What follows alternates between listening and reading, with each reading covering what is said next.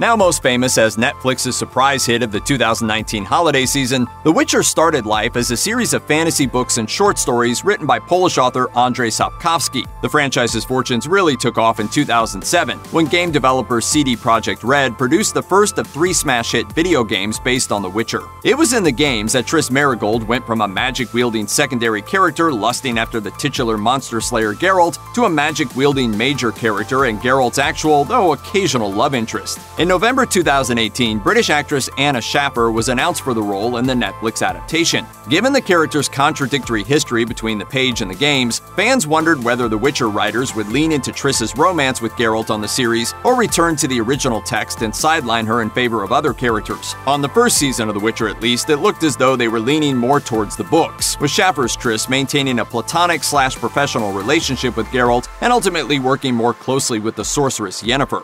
I enlisted a Witcher, Geralt of Rivia. I often wonder where fate took him.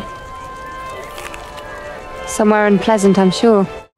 No matter what the Witcher team chose to do with Triss Merigold for the show, one thing is undeniable. The actress who plays her looks incredibly familiar. Here's where you may have seen Anna Shaffer before. Anna Shaffer's first ever screen role was in 2009's Harry Potter and the Half-Blood Prince, in which she played a witch who couldn't land her romantic interest. Sound familiar? In the David Yates-directed film, Shaffer portrayed Gryffindor student Romilda Vane, the leader of a clique of girls who become obsessed with Harry, or rather with his celebrity status, and trail him around Hogwarts trying to get his attention. In case you've forgotten the small details from Harry Potter, Romilda Vane was a small but memorable character in the 5th film. Remember when Harry's best pal Ron Weasley accidentally ate a chocolate cauldron laced with love potion and became instantly infatuated with a girl? That girl was Romilda, who actually made the love potion specifically for Harry. Shaffer also appeared in the last 2 movies of the franchise, 2010's Harry Potter and the Deathly Hallows Part 1 and 2011's Part 2 continuation. But her character had a more serious purpose throughout those installments. Romilda joins Dumbledore's army to fight against the evil forces taking over the wizarding world, but unlike many other minor characters, she survives the Battle of Hogwarts that left dozens dead. Shaffer has a connection to another beloved British-born franchise, one arguably even more popular than Harry Potter and one that's certainly been around for a lot longer.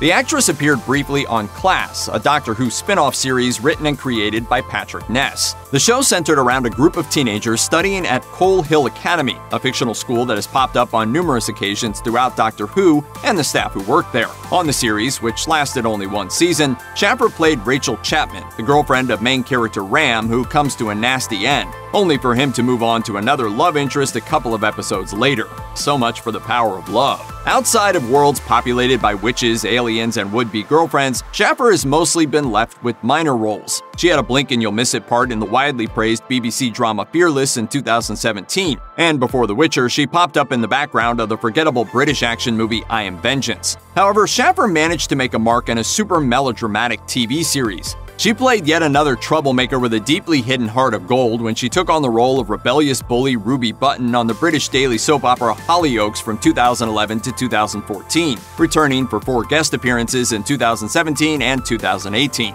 In typical soap fashion, Shaffer's Ruby went through a lot during her brief stint on Hollyoaks: a hit and run in which she was a passenger, a foiled elopement that ended in her fiancé's death, social exile on account of all the bullying she'd masterminded, a cocaine-induced heart attack, and a new life in Spain. It almost makes dealing with the respective armies of Voldemort, the Shadowkin, and the Nilfgaard seem like a cakewalk. Check out one of our newest videos right here. Plus, even more Looper videos about your favorite stars are coming soon. Subscribe to our YouTube channel and hit the bell so you don't miss a single one.